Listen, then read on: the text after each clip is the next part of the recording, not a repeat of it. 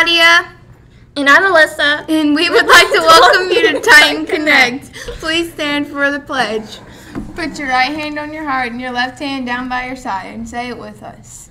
I pledge allegiance to the flag of the United States of America and to the republic for which it stands, one nation, under God, indivisible, with liberty and justice for all. Please remain standing for the dress code check.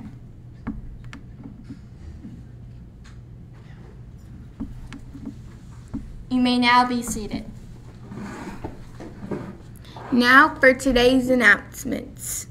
Attention all 8th grade girls that are interested in trying out for basketball this year. There will be a sign-up sheet outside Miss Linda's door beginning Monday, October the 8th.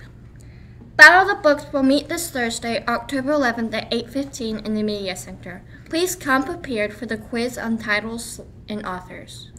Due to the rescheduling of the football game, Mr. Rumbler's Robotics Club will not meet today. Now time for Miss Blessington.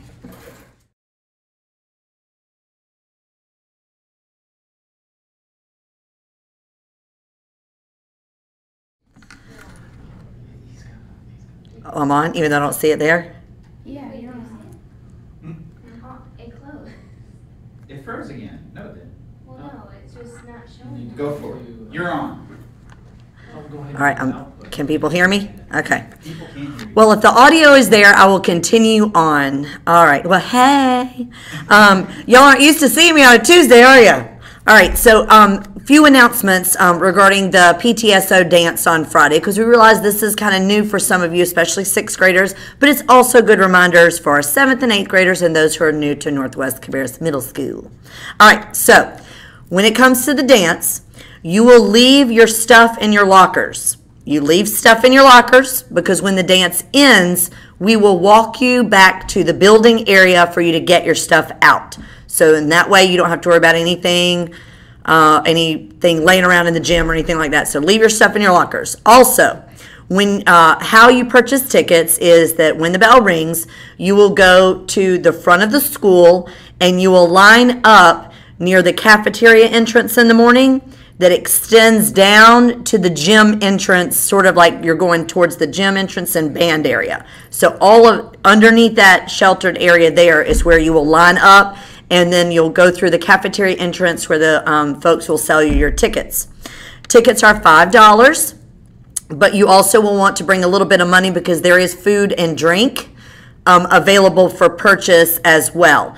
Of course, there's water fountains. If you just want to pay the $5, there's water fountains that you can get free water, but they do have sodas and candy and stuff like that that'll be for sale inside if you want to bring a little extra money.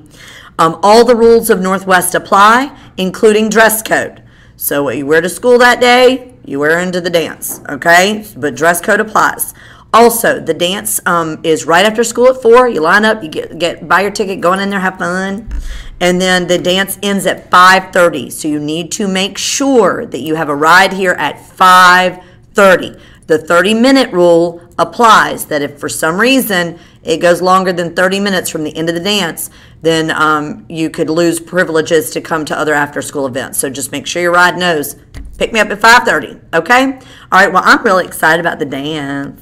So y'all saw me out there on the dance floor, and that's all I wanted to let you know about. All right, y'all have a great Tuesday, and we're going for it. And be respectful, be responsible, and be safe. All right, have a great day, Titan family.